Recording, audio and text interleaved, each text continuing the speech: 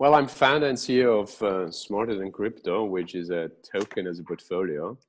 It's an active ETF. I myself, I'm also CEO, CIO of Salus Alpha Capital, which is a regulated investment manager out of Europe.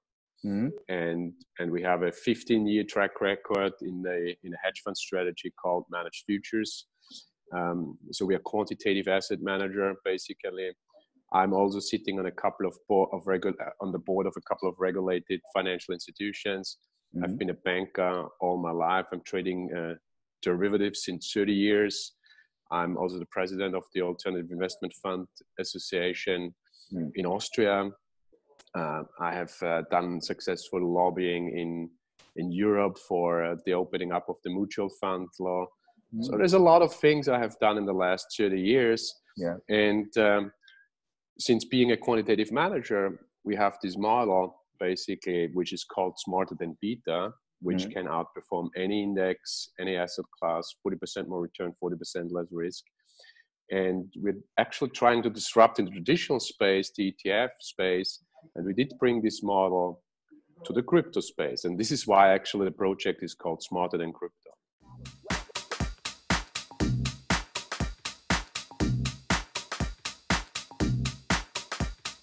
The token, here is the legal view and the economic view. There's two views, right? So economically, it operates like a fund, if you want, so right? But technically and legally, it's a commingled managed account. So there's a difference legally to view, right? So technically, economically, it operates like a portfolio. Basically, the investor buys a token, and the Smarter Than Crypto token.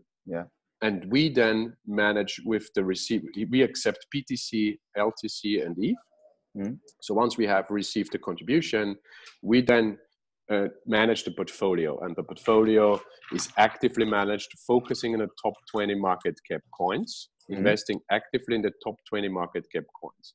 So there is some appreciation going on through the management, obviously, of the portfolio, and the investor receives an appreciation of the portfolio, the NAV, the asset value, if you want, so etc. It goes up because of the successful management of the portfolio.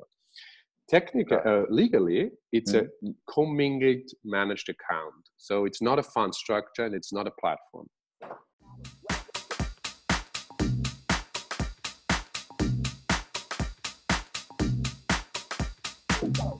The GRIX crypto index, you can look it up, or you can Google it actually. It's an index that is independent, that is computed by a university in Berlin, and in cooperation with the university in Singapore. Also, David Lee is involved in that index. And that index comprises 75 coins/tokens, I would say, and is market capitalization weighted. We use it as a benchmark for the strategy, because we need a benchmark to measure against.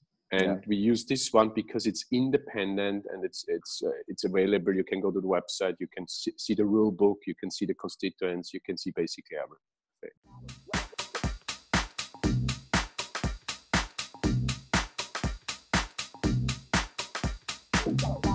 Excellent question. Thank you. Let me go back to the original statement I made. It's this 15-year-old quantitative model we have that is focusing entirely on portfolio construction. Okay. So what does that mean? It selects from an index. And by the way, I just have been in Korea, as you know, and we missed each other there at the T10E. And I also had a meeting with Samsung Futures / Samsung Live for the traditional space, which is the Smarter Than Beta. And I presented there actually the Smarter Than Beta on the Kospi, right? Because the Smarter Than Beta model works on any index, and because it's focusing each index, one step back, each index is, or most of the indexes are constructed using market capitalization, as is the GRIX crypto index in the crypto space. But market capitalization has nothing to do with portfolio construction, and our model is focusing entirely on portfolio construction. So what the model basically does, in a nutshell and easily, it fixes the drawdown, it fixes the losses basically, and maximizes returns. So because it's doing that, it's able to it will hide basically in risk-free assets. So in crypto, this is USDT, Tether, okay? It is hiding in risk-free assets when the market tanks, when the market goes down. So since December 23rd, going back to crypto, the model is around 75% in Tether because it thinks the market will fall. And actually, it is right. As of today, you can go to CoinMarketCap, you see Bitcoin is something like 8,000, right? And I think there's more room to go down. But the model really found that out because of portfolio construction. So again, what does that mean? If you construct a portfolio, you need to consider correlations. You need to consider how these coins behave to each other. And this is how the model can find out that it's not a good environment. It's very difficult to invest.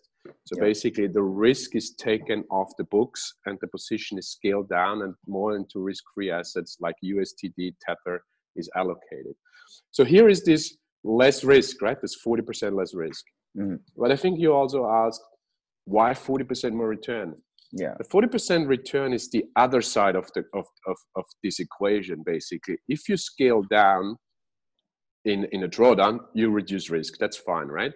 But in an upward market, if you select the proper, again, focusing on portfolio construction, if you select the proper guys to be in the portfolio, right, and avoid the losers because, again, of correlation you consider, then you can make 40% more return. And by the way, as I pointed out before, it works on the Kospi, it works on the S&P 500, it works on the Russell 2000, on any index, basically, and also on the Greeks crypto index, which is the benchmark here.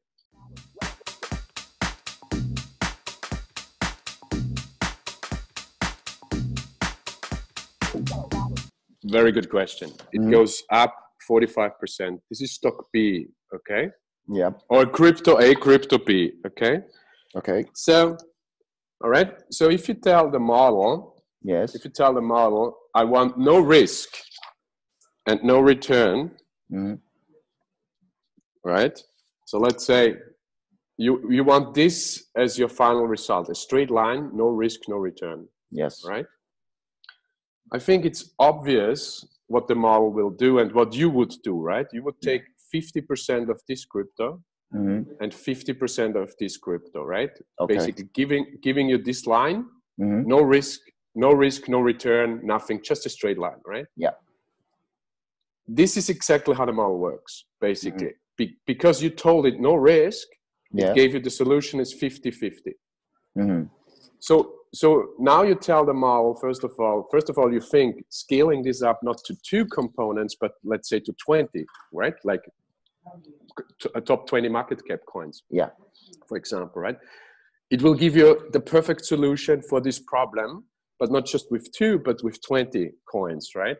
And now you then say, okay, but to get a return, I need to accept some risk. So this is exactly, you cannot have a straight line, no risk. It doesn't make sense, right?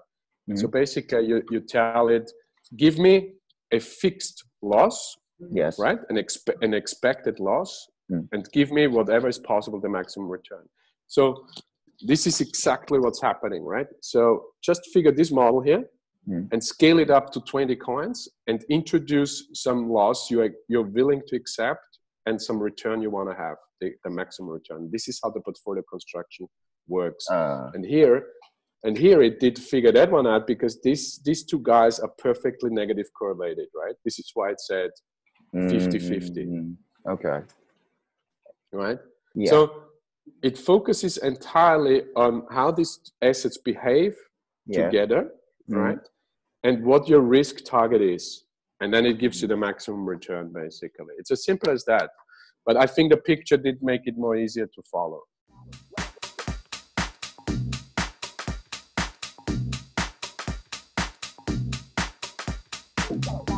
As you said, 15 years in the financial markets, basically in Salus Alpha, 30 years in derivatives trading.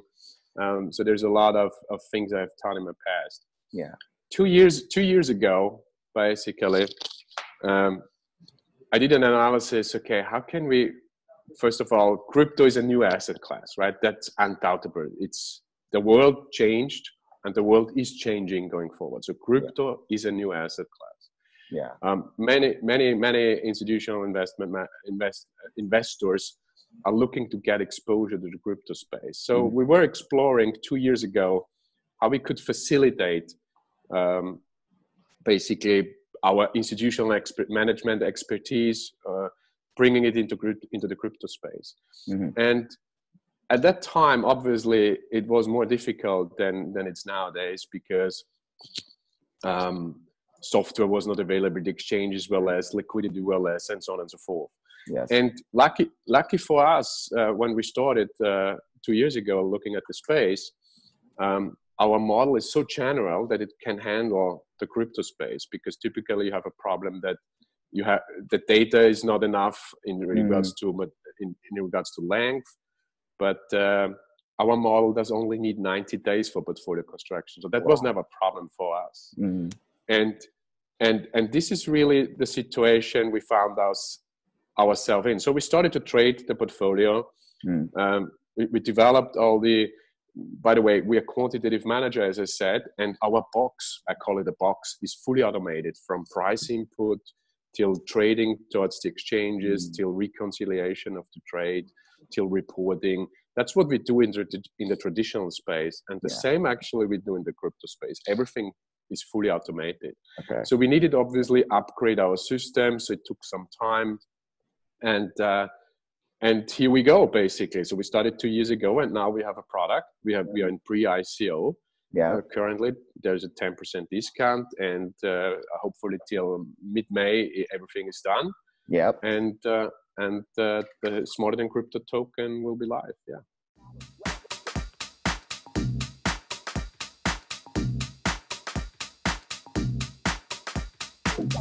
Well, the biggest, compared to coming from the traditional hedge fund space or traditional asset management space, the biggest difference in the crypto space is custody, right? So basically every custody, typically you have a bank that holds the asset, right? But it's the custodian, it's called the custodian.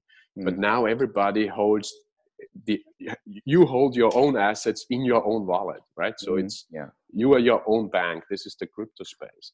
So there is differences, I would say, from the behavior of the asset class, but there's also differences in the handling of the asset class, right? I think the institutional asset managers, the biggest problem is handling the asset class, right? It's different, like trading is different, 24/7. You immediately get a confirmation, the custody is different, and so on and so forth. From the behavior of the assets, I think it's very interesting for me to see, because when I started, I got, why did I actually start in the financial industry? I was watching the movie in 1987, Wall Street, actually, right?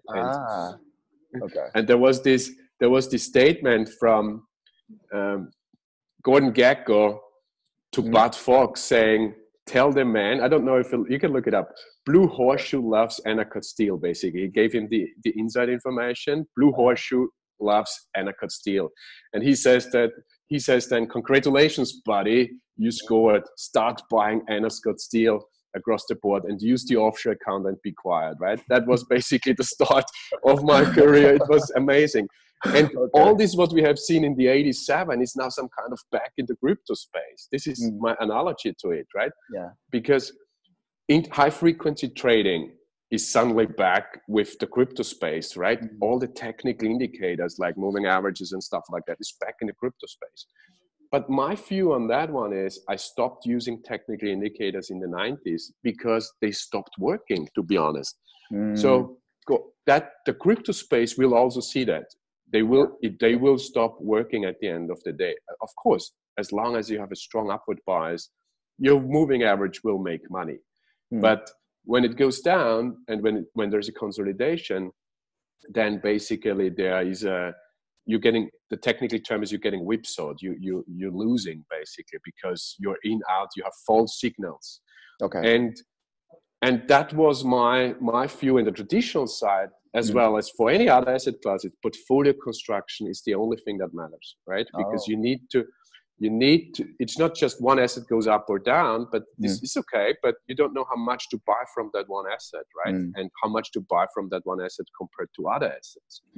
So coming to that point, there is nothing different compared to the traditional space, focusing on that mechanics on portfolio construction. It's the same, right? Because assets have correlation to each other. Yes. And the only assumption we take, and this is why we are in the top 20 market cap coins actively, that this one has a lot of information. The price has information, right? Yeah. If you go down in the, and that's why I quoted the Wall Street, blue horseshoe loves, and I could steal. If you go down in down to, I don't know, top 100 or small coins, right? Small cap coins, however you want to call them, then obviously information matters, right? You could not trade them quantitatively because there is some news flow that matters. And so from portfolio construction is the same. The techniques that are implemented by investors, like technical indicators, are the same, but I'm a critic of that one. It will stop working very soon from my perspective. So for us and our model, we don't see so much, we don't see a lot of differences, to be honest. For us, it's the same. It's just the handling is different. 24/7 is different. The behavior is a little bit different because you haven't built in upward bias because you have a high supply. You have a limited supply. You have a limited supply and a high demand. So that's different, right? So this is what is different.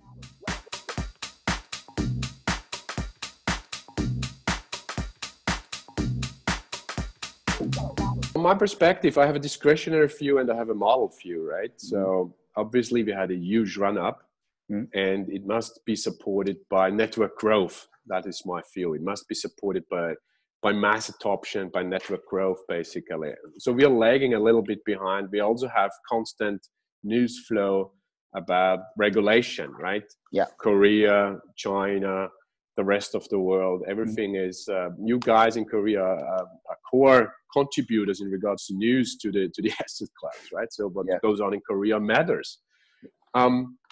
So my view is we have to digest some news flow going forward. Regulation, especially on the exchanges, will be strengthened because they are the gateway to fiat. So there is some probably negative news flow.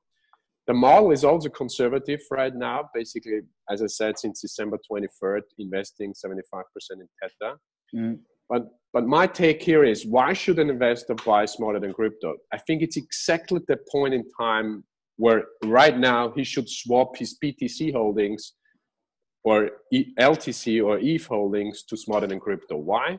Because first of all, for us, it doesn't matter what the end, we will, because we have a continuing contribution, the portfolio average entry price in a falling market gets lowered. So basically we average into the portfolio.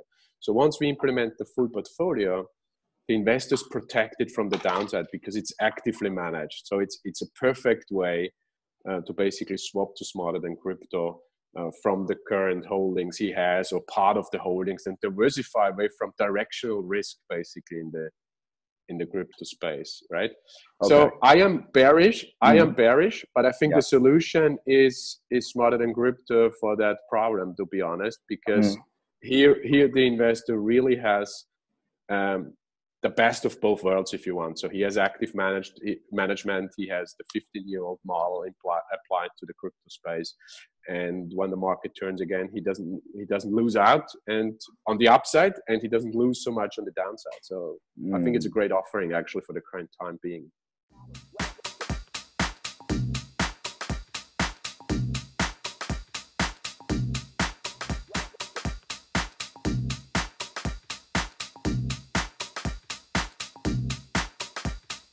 Very good question, but I would not be concerned about Europe because Europe is so many member countries in the European Union, so they will never come to one conclusion. So forget about it. I think that the story will be developed in Asia.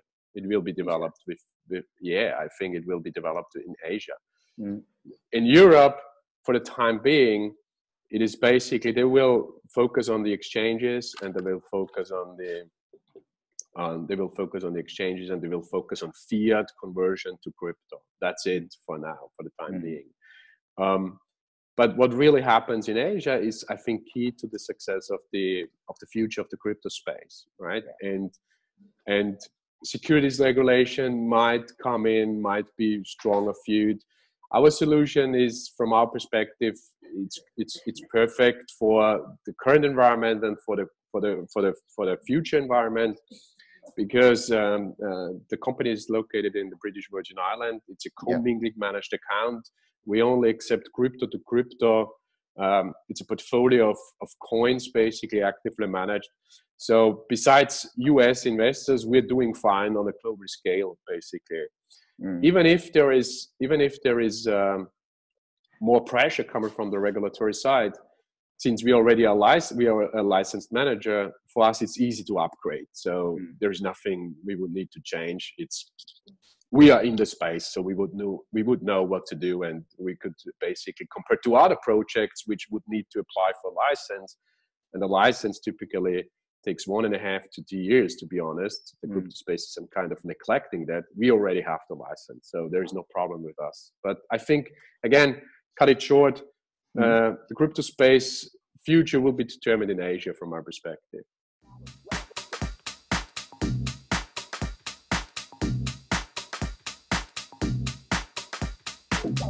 I can refer you to the past, what it did, right? So let me see that number here if I want to read it correctly.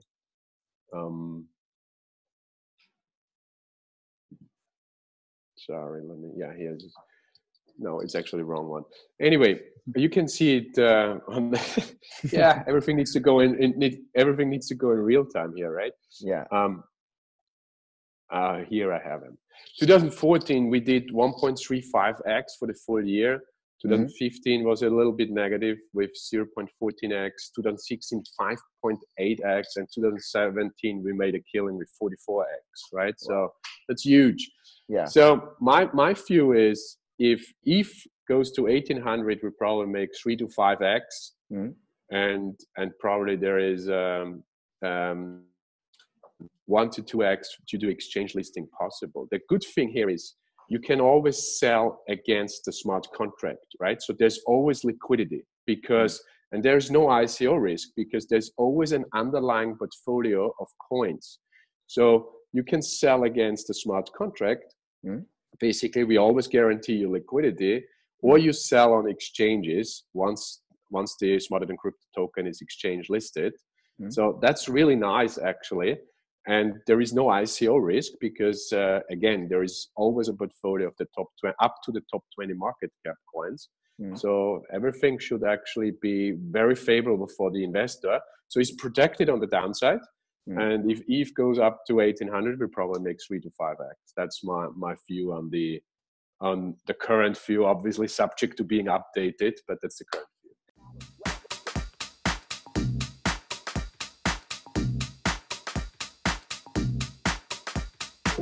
Excellent. Currently it's pre-sale. There's a 10% discount. So basically you go on the webpage, you register your email address, then you log in, you change your password, you then fill out KYC, and then you invest. You can contribute BTC, LTC, and ETH. That is what we take in. You then receive your SmarterThanCrypto tokens. After that, after the pre-sale, we have a 2-week pause, and then the main sale comes in. The price will go up till 95. Currently, it's 90 cents for $1 for one STC token. Then it will be $1. 95 cents, then $1, and then 105. So price will go up. And in the soft cap is $2 million, 2 million coins, $2 million. The hard cap is $100 million. Pre-sale total tokens is around 10 million. So this is where we are currently heading. We're currently around close to 2 million. So That's what we already raised, and we have a couple of institutional investors coming in at the pre-sale. So we are confident that that we will reach our target. I think that you can look it up on the website, the exact timetable, but I think the ICO goes till the 13th of May. I think it's better to come in at the pre-sale for the 10% discount. And we did write a Medium article that even if the market is falling and you contribute, you profit from averaging into. So basically you get a better average price because the portfolio gets a better average price. So it doesn't make sense actually to hold back your investment because again, you average into the SmarterThanCrypto token. So it works for you. Okay. I'm opening your website right now. If I'm correct, your pre-sale stage is from 22nd of January until 31st of March. Is that correct? And your main token ICO is starting from 16 April till 13 of May. Perfect. Yes, that is correct.